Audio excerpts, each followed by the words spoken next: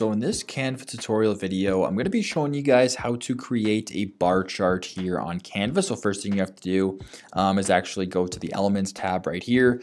So I'm already on it, but let's just say, for example, you're on text, make sure you go to the Elements tab right here. I then want you to scroll down all the way to the bottom to where it says Charts. So then I want you to press on See All.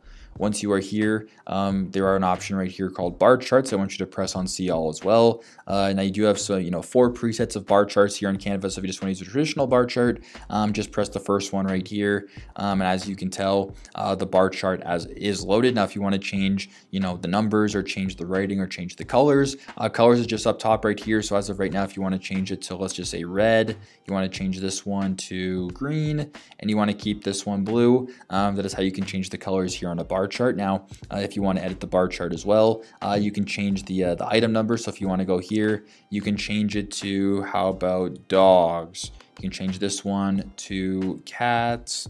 I'll change this one to fish. I'll change this one to birds, and I'll say this one to other. Right, that's how you can do that. If you want to change the actual amount, you can of course just change it here. We'll go 20. Right, you can change this one to 20.